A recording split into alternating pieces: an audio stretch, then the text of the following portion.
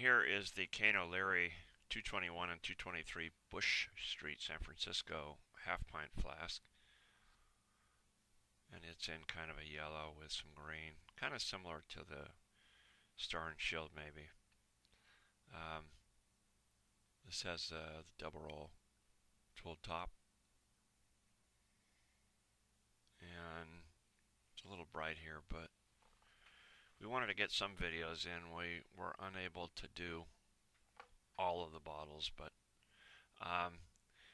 we really want to show this because there is kind of this is on the inside. It's kind of a that texture we see.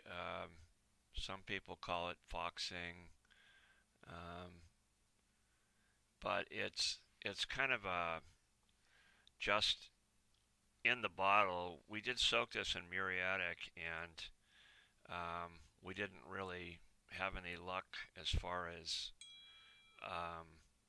changing the way it looks, but it does look like there's kind of an orange peel effect or whatever in there.